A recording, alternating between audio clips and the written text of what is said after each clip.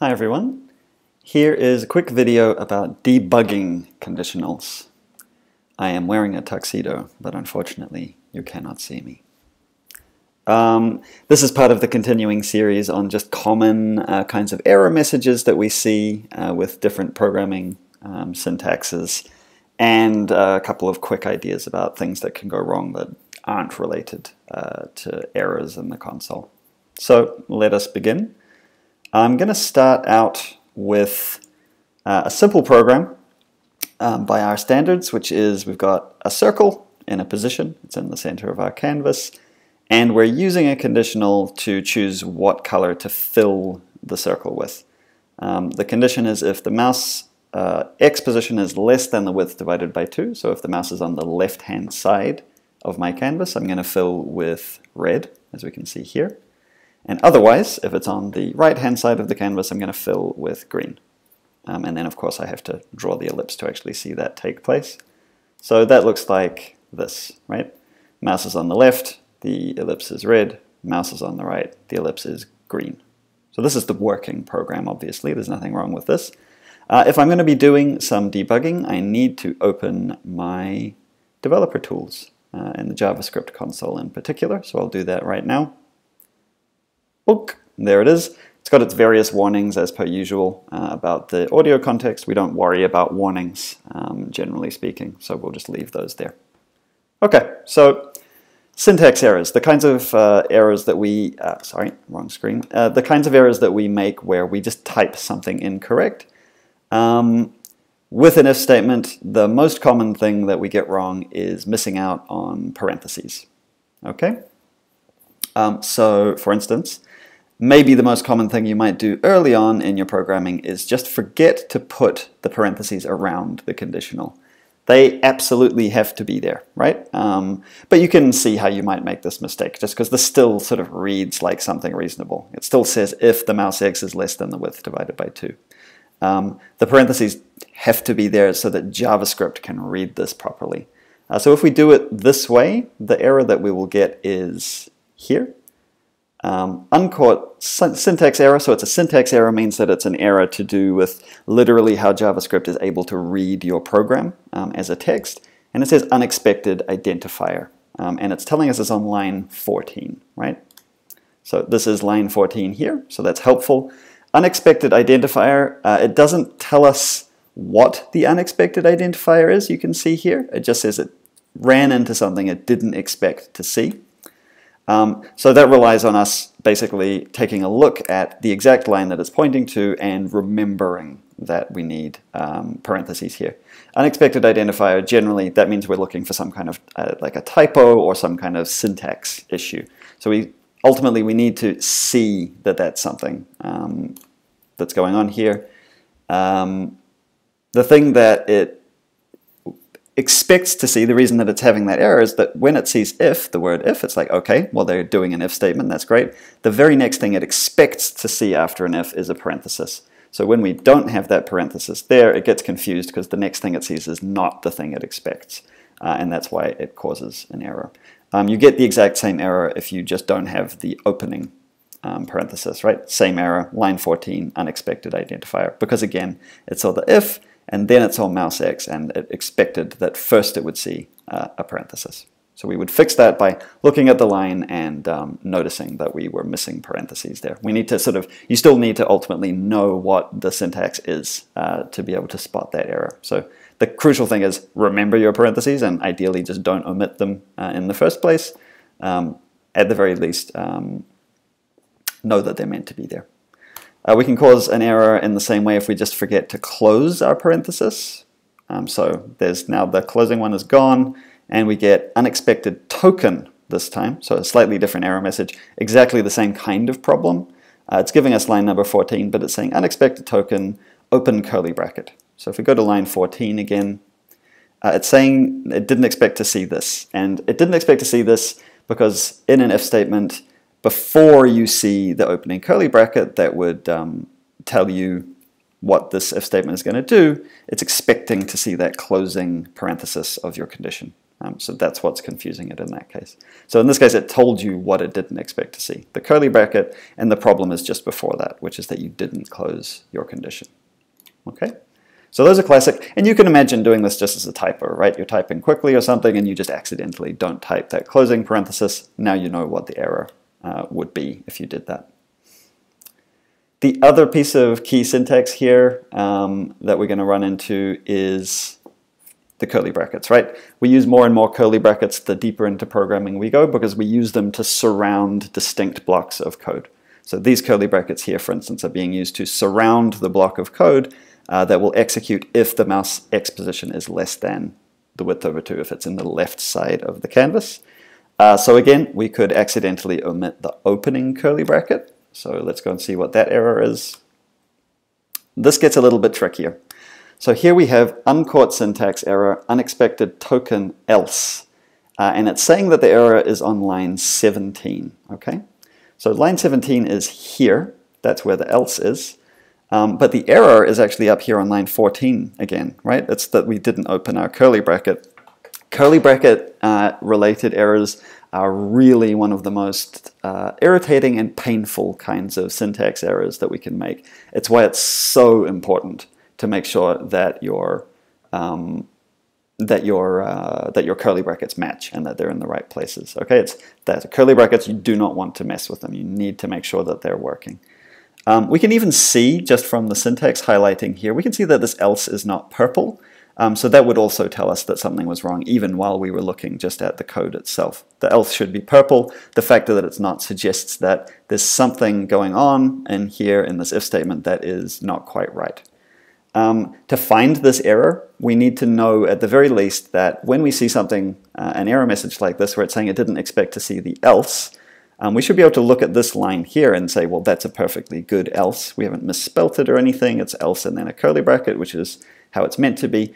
The thing that we should think when we see this and we realize that this bit is correct is that the problem is probably earlier in the program. It's not going to be after this because JavaScript is reading from the top to the bottom. So there's going to be a problem earlier, and so we should kind of trace backwards, and we should at that point hopefully be looking at the first half of the if statement, and that's where the problem is. We don't have matching curly brackets here. And indeed, if you put your cursor next to this curly bracket here on line 16, you can see a little blue underline, and you can see that its little blue underline is matching the opening curly bracket of the draw function on line 11, which is not what it is meant to be matching, right? It's meant to be matching a curly bracket after our if.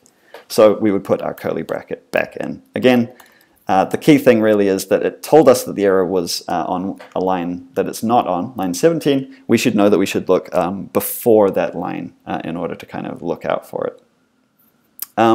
If we forget the closing curly bracket here at the end of the first if, we get a similar kind of issue, unexpected token else.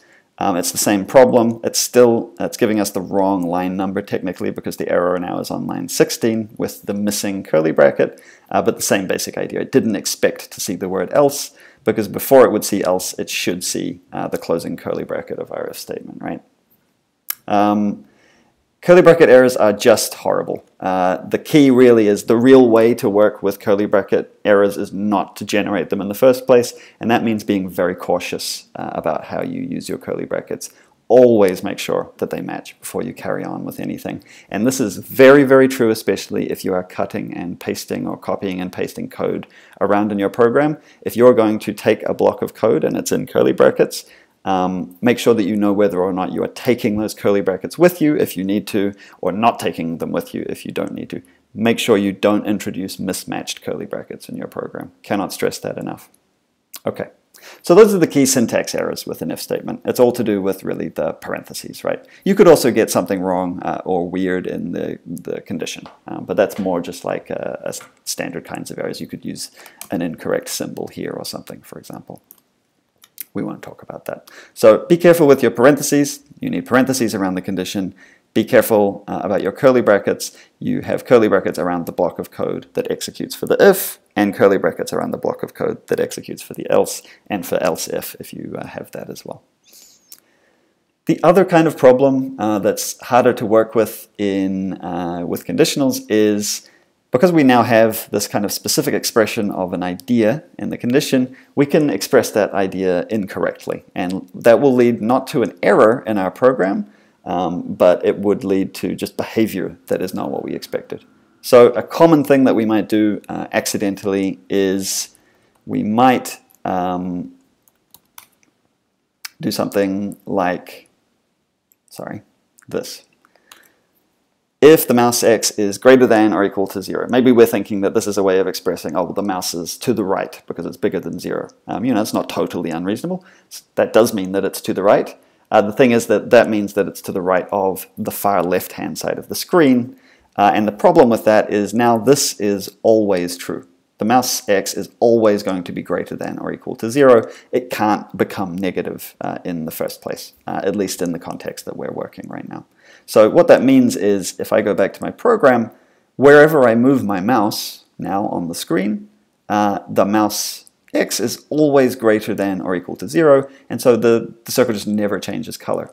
The fact that it never changes color is actually helpful, right? That's what lets me know that there's something wrong, because I know the desired behavior of my program. I know that what I wanted it to do is that when my mouse is on the left side, the circle is red, or the other way, I'm forgetting now which way it is, and when my mouse is on the other side, it's green, or vice versa, whatever way it was. So we can see the behavior of the program here, and we know that there's something wrong, and in particular we know that there's something wrong with the circle not changing color.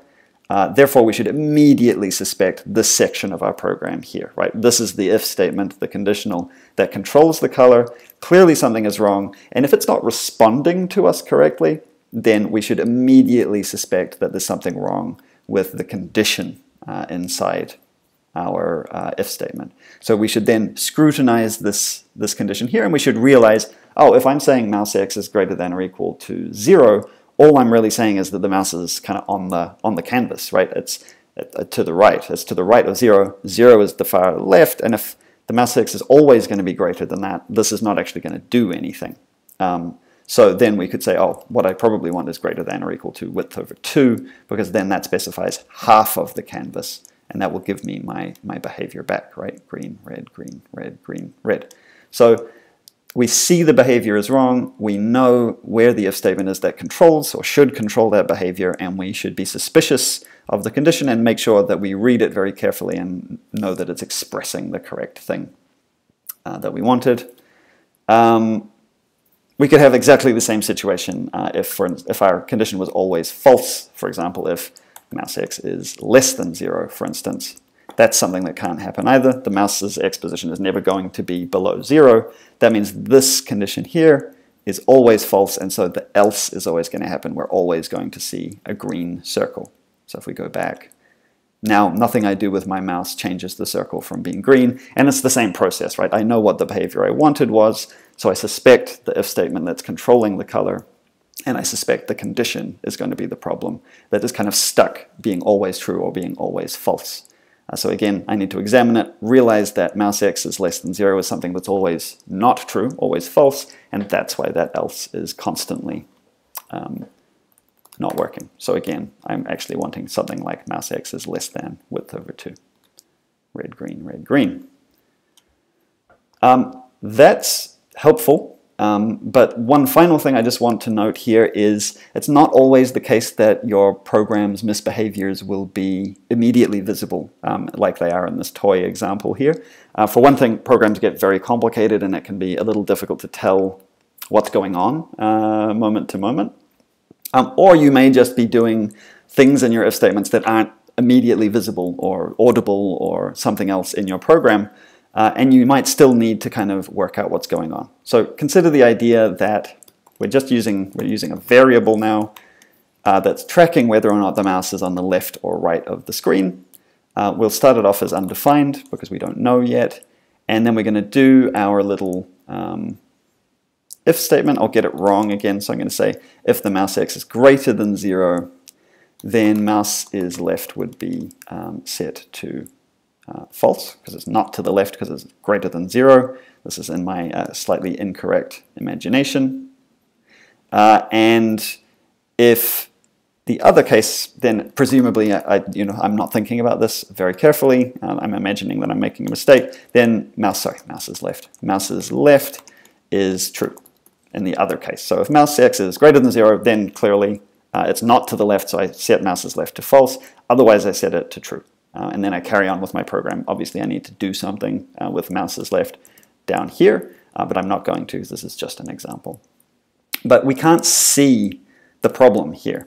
So if this was then causing a problem somewhere later on in our program, we can't actually see what's going on there. So if we are suspicious about this, what we need to do then is, and what we often end up doing, is we put console.logs into our if statement. So for instance here, I would write console.log, mouse is to the right, and click semicolon there because I'm a good person. And the else, I also put one in, mouse is to the left. And this basically makes the if statement visible again, right? It's just visible in my console.log. So if the first part of the if the actual regular if statement is going to work out to be true, then I'll see this message, and otherwise I'm going to see this message. And that enables me to look at my program while it's running. For example, I see my white circle. That's white because I'm not setting the fill anymore. And that's interesting. It's greater than 0. Wow, that's surprising to me. So I guess my mouse is, it's because I've set greater than 0. So I should set greater than or equal to 0, because when it equals 0, then obviously I'm getting the other side of the if statement. Sorry about the confusion there. Let's take that from here. So if the mouse x is greater than or equal to 0, it's to the right of the canvas, which is true.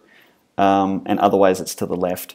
So I've got those messages in there, and that means that I'm always just going to see this mouse is to the right message, right? There's nothing visible on the canvas that I can use to debug here. I can't see any weird behavior, but because I can watch the message and I can move my mouse around all the way to the left, all the way to the right, I can see that I'm never seeing the message mouse is to the left.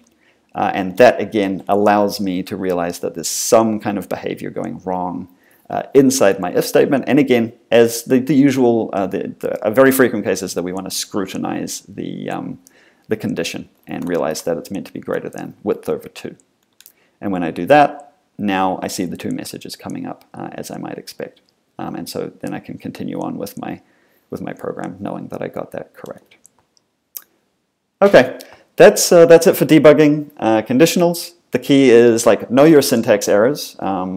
Know when the line number is kind of helpful to you because it's literally pointing to where your problem is, as is the case with, for example, a missing parenthesis in an if statement.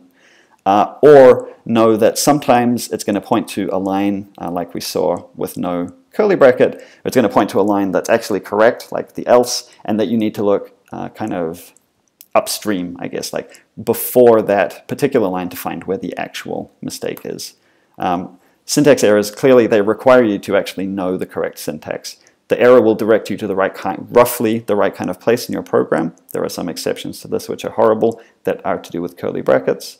But generally speaking, it'll put you in the right area, and then you need to study the syntax to kind of figure out what's going on. Maybe the biggest lesson of all, and the thing that I hope you take away from this, is please be careful with curly brackets. Just please make sure that they match all the time, and you will save yourself many, many hours of debugging problems.